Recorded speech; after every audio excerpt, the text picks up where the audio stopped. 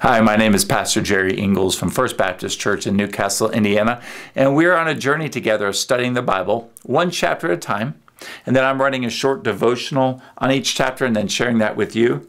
Today we're looking at Acts chapter 23. Our loyalties determine what we think about and how we conduct ourselves. What loyalties are influencing you? This very personal question jumped out of the story in Acts chapter 23 when Paul was on trial in the Sanhedrin, which is the Jewish court.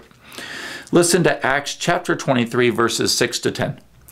Now when Paul perceived that one part were Sadducees and the other Pharisees, he cried out in the council, "Brothers, I am a Pharisee, a son of Pharisees. It is with respect to the hope and the resurrection of the dead that I am on trial."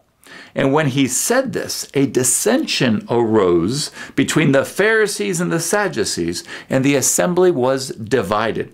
For the Sadducees say that there is no resurrection, nor angel, nor spirit, but the Pharisees acknowledge them all. Then a great clamor arose, and some of the scribes of the Pharisees' party stood up and contended sharply, "We find nothing wrong in this man. What if a spirit or an angel spoke to him?" And when the dissension became violent, the tribune, afraid that Paul would be torn to pieces by them, commanded the soldiers to go down and take him away from among them by force and bring him into the barracks. Wow. Honestly, this kind of sounds like our Congress here in America.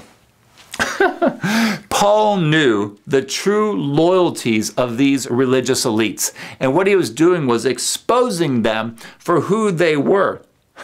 They had become political parties, more interested in defending their positions, their party's position of power, rather than humbly following God, seeking to know His will through prayer, through the discerning of His word.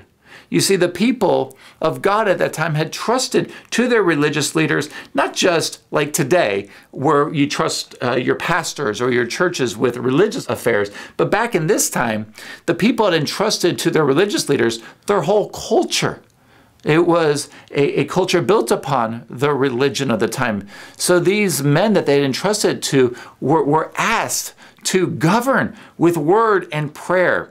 But they had become political parties vying for power. Paul remained free of all of this. He had once been a part of it, but Jesus rescued him on the road to Damascus. The scales fell from his eyes, and Jesus liberated him from this syncretism between the politics of the world and the cross of Jesus Christ. And Paul was at peace because of it.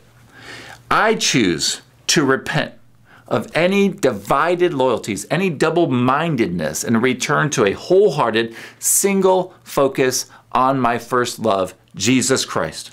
Who or what are you choosing to focus your life? Because where you put your heart loyalties will determine what you think about, what you do, what you say. Seize the moment and check your loyalties. In Christ, only in Christ, will you have peace and rest for your soul. Seize the moment.